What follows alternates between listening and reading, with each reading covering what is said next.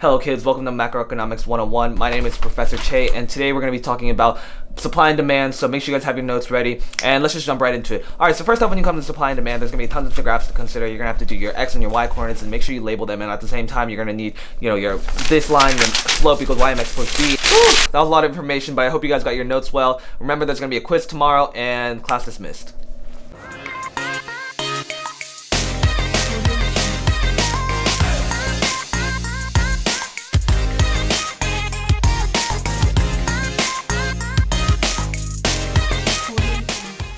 Ay, can you believe that professor? What a dick, right? Talks too fast, doesn't even know what he's talking about.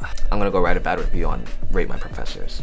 Anyway, you guys know what's happening. Today we're talking about how to take notes in college. Now, this is a super highly requested video. Everyone wants to seem to know how I'm taking notes. And to be honest, I am not the best note taker, but I will say I wish I was a better note taker, and that's something I'm gonna be improving and working on throughout the year. But it is such an important skill for any college student, even high school students, to take efficient and practical notes so that when you go back to your room to study, that you have a clear outline of what was talked about in the lectures, so you can best prepare yourself for any kind of tests, quizzes, or essays that's gonna come up. Now, there are a couple different ways people like to take notes in college. There's a traditional notebook and pencil, there's laptop, there's tablets, there's audio recordings, there's a bunch of different stuff which I will kind of dive into today. Now, as you guys probably know, I am a very tech savvy person, meaning I love to have my iPad Pro in just about all my classes and take notes that way using my Apple Pencil and my Apple keyboard. I just think it's a way more efficient system, and even though people say that, oh, you're not going to retain as much information, since I'm still writing it using the Apple Pencil, it just saves me a lot of time and I'm able to access it from anywhere. I'll dive into a little bit more of that later, but if your preference is handwritten notes, then let me give you my tips for that. First off is have a good notebook. I can't emphasize the importance of having a strong, durable, plenty of pages, college width or even wide ruled notebook. Personally, when I used to write handwritten notes, what I would do is buy the 3-subject notebook, or even just like 1 subject for 100 pages per class that I had. The downside to that is you're carrying around 3 to 4 different notebooks rather than one cohesive place where all your notes are, and it can just get a little bit messy if you're not organized. However, I will say that there are a few benefits of taking handwritten notes. First off, if you have clean handwriting, then you can doodle and you can make it as clean and as pretty as you like. But if you're someone like me who doesn't have the best handwriting, doesn't have the time or the energy to take the notes with all the different colored pens and all that crap, I will say though that you need to figure out some kind of system when it comes to taking handwritten notes. There are way smarter people than me that have come up with actual ways to take notes. There's like the T method and just a bunch of different stuff. If you do your research, you'll find plenty of them online, but make sure you have an organized system regardless of whatever it is that you're doing. So something for lecture notes, something for seminar notes, something for your vocab. Another thing that I don't like about taking handwritten notes is that it's hard to move stuff around, meaning that you can't just copy and paste like you can on a keyboard. You have to physically either like cut it up and paste it on a different page if you want to move it to a different section, and it just gets a lot of hassle that I don't like to deal with. Which is why I'm going to move on to laptop and tablet note taking. This has obviously been the wave recently. Everything's gone digital, everything's on your laptop. The downside to this is that, students get distracted. Obviously, I'm a victim of that. I will be texting or surfing the web while I should be paying attention in lecture.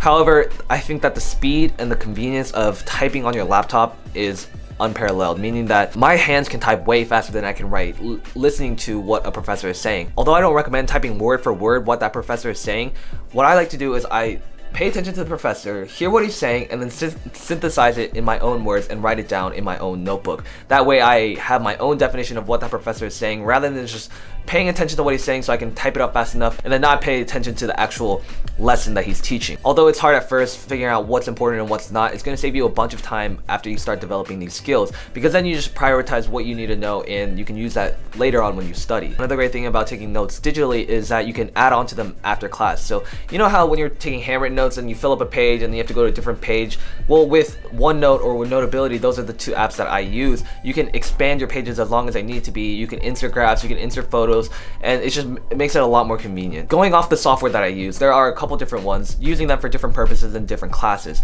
The first off is OneNote. This is a Microsoft app. Most likely it will be included with your university's email, and I personally have used this for a bunch of my classes. You can create different notebooks depending on what course you're in, so if you want to do by sections or chapters, it's up to you, and then even within that you can customize it even more. The app is also integrated with the OneNote app on the iPad, so when I need to do handwritten notes, I will write them on there, and then I can see them on my computer as I'm writing and then use that for another purpose. Notability is a very popular software as well. I think it looks a little bit more aesthetic than OneNote. It's a little bit easier to use. However, that I personally just use when it comes to handwritten stuff, not the typing stuff, because I don't think it's as fast and as intuitive as OneNote. But when you need to write stuff or draw stuff or graphs or any kind of representation where you're going to be doing physical drawings, I recommend Notability. Now, my final software that has been a huge game changer for me lately is called PDF Element, which is the sponsor of today's video. When it comes to college, there are going to be dozens and dozens of PDFs that you're going to get. That's the most convenient form for professors to, pass out lectures or notes or homework, and it's just a big hassle to have to go to the library, print it out, and then mark it up, and then scan that back and then send it back to your laptop, when in reality using a software like PDF Element is going to make that workflow way easier. So at Princeton, we have a lot of classes that require P-sets, which are called problem sets, and they're weekly assignments uploaded to a website where you have to download or print it out and then fill it out on a separate sheet. Now, what I personally do is I use PDF Element to import that, and then I can either mock it up, circle, underline, highlight, anything that I need to do, because the versatility of the software is unlike anything I've ever seen. And when I found out that it could actually do some of the features that I was trying out, I was like, wow, this is pretty incredible. If you aren't very tech savvy and don't know a lot about PDFs, they're really hard to edit, meaning that you have to import it into a separate program, and a lot of programs don't have the features that this one does. The fact that you can highlight text and actually edit it in the same font, in the same style, insert pictures, edit links, that's really hard to do in a PDF format, and this software just makes it so seamless. Another great feature is you can combine and convert PDFs with this software, meaning that if you need to take maybe page 2 and page 4 of a big presentation and just combine it into one single PDF, it can easily do that within that software. And if you haven't done it before, trust me, it's a huge hassle having to upload it online and then have to download it and compress it and then download it and rename. It's like, trust me, this software is going to save your life if you're a college student. Now, for a limited time, PDF Element Express is available for 50% off. I've linked it down below. Make sure you guys go check them out. If you're a college student, I can't recommend a software like this enough, because it's just going to save you so much time. And that's the biggest thing when it comes to note-taking in college, is that you want to be the most efficient and productive with the amount of time that you have, because when you're in lecture, you want to retain as much information as possible, still take good notes, and use them later on when you're studying for anything else. Now, my final tip when it comes to note-taking is the option of audio recording. Now, this is kind of controversial, not super controversial, but like something you should look into with your university, because some professors may not allow you to record in their lectures, but it is a good option if you are a slow writer or a slow listener. The way that you can do it is just set it up on any kind of voice recording on your phone, on your voice memos or something, and then just let it record throughout the entire lecture, and that way you can go back to your dorm room and listen if you missed out on a key part, or just want to re-listen to the whole lecture. The downside, and the reason that I don't personally do that, is it's just too time consuming. I already sat through an hour lecture. There's no way I'm gonna have time for me to go back to my dorm room and listen to it for another hour because I was dumb or fell asleep and didn't pay attention the first time.